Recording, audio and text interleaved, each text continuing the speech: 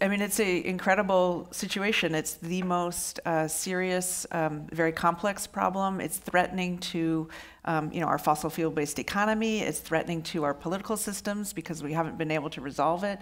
It's threatening to our sense of the future, meaning, cultural norms, so many different things. And when you think about a threat that significant, that's about the future, the idea of security, ontological security, it's not just, what do we even do? How would we respond? So the work I've done has been about emotions that are disturbing, the idea that, especially for people in privileged nations like the United States, the guilt that comes up in association with thinking about climate change, fear about the future, a sense of helplessness. And so these are all things, and I can say more about it, but my work has been really about the way that emotions shape how we respond, but not just in a psychological sense, but as a sociologist thinking about emotions in a social context. So the fact that we haven't seen our political leadership be able to take strong stands, although here in California that's somewhat different,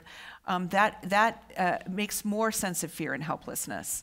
The fact that we don't have a look around the room and see a lot of other people who appear to be concerned makes people feel more sense of fear and helplessness. So in a social context, these emotions, not just maybe in a biological way.